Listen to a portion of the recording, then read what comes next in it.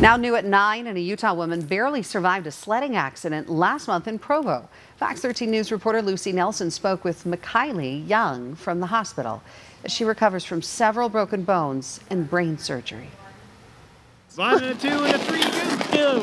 I sat in the tube and slid down, and felt like I was going really fast. On December 16th, Mckyliee Young slid into darkness. I flipped backwards, and then I don't remember anything after that. I looked to my left, and then I just see her just smack right into her pole, the back of her head, and it was really just crazy. What was a night of sledding with her boyfriend and some friends, now a fight for survival for the 19-year-old. Said, we're going to give you a list of the injuries that she has. You might want to put it in your notes.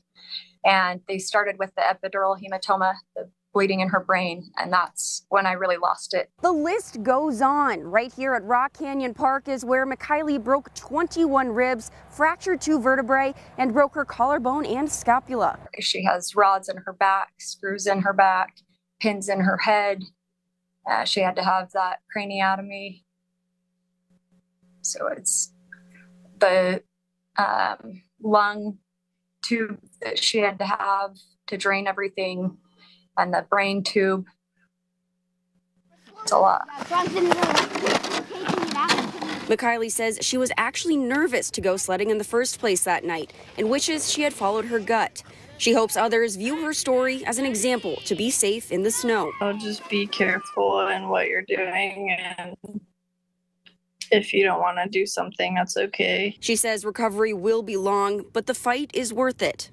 I think we take a lot for granted, just in general in life, like going to the bathroom on your own and walking at one point, and I have nerve damage in my right arm, and so I can't wiggle my fingers or anything like that. Mckyliee feeling lucky to be here now to tell her story. I think I went through this because I needed a reset, and I needed to look at things from a different perspective, and just to be grateful for more, the really tiny things that we don't think about, but they're a big deal and they do a lot for you. In Provo, Lucy Nelson, Fox 13 News, Utah. Lucy, thank you. Mckylie's friends have started a fundraiser to help with her expensive medical bills. We'll post a link to that fundraiser for you to donate on our website. You see it right here. Our website, of course, is fox13now.com. Some developing news tonight as the Utah Supreme Court now gets involved in a lawsuit challenging the legislature's congressional redistricting maps. Fox 13 News political reporter Ben Winslow joins us with more on this from the Matheson Courthouse. These are rarely granted, but the Utah Supreme Court has agreed to hear an interlocutory appeal in the lawsuit over redistricting. Now, you'll recall a group of people, including the League of Women Voters of Utah and Mormon Women for Ethical Government, sued the legislature. They say the congressional map the legislature passed is illegal gerrymandering. It splits Salt Lake County into 4 districts. Critics say it tilts heavily toward Republicans. A lower court judge refused the legislature's request to dismiss the lawsuit, so they took it to the state Supreme Court. An order obtained by Fox 13 News, signed by Associate Chief Justice John Pierce, says the justices have agreed to hear that appeal, but the court also agreed to hear a claim that was dismissed surrounding the voter-approved Proposition 4, which created an independent redistricting commission that put forward maps with public input. Those maps the legislature rejected entirely. In a statement to Fox 13 News, the Senate President and House Speaker say they're glad the court granted their appeal and look forward to presenting their case.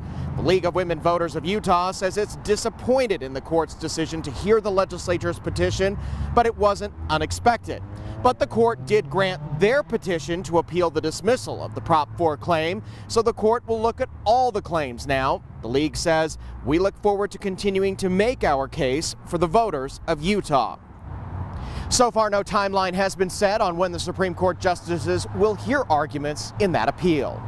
At the Matheson Courthouse, Ben Winslow, Fox 13 News, Utah.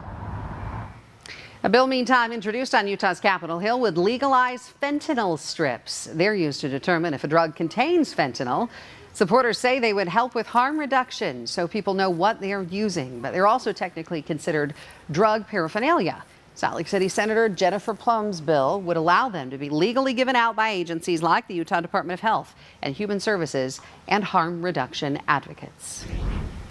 Well, finally, some national headlines for you right now. As America's House, you could say, is in order. Members of Congress set to convene Monday after an historic battle for Speaker of the House, with California Republican Kevin McCarthy emerging victorious. Tina Kim has details. Defend the Constitution. Members of the House finally sworn in early Saturday after a days-long speaker saga not seen in 160-plus years. Under the rules, the House cannot do any business until the speaker is selected, and it took California Republican Kevin McCarthy 4 days and 15 rounds of voting to get the job he was campaigning for, overcoming intense opposition from a small number of hardline conservatives. That was easy, huh? I never thought we'd get up here. The victory came with high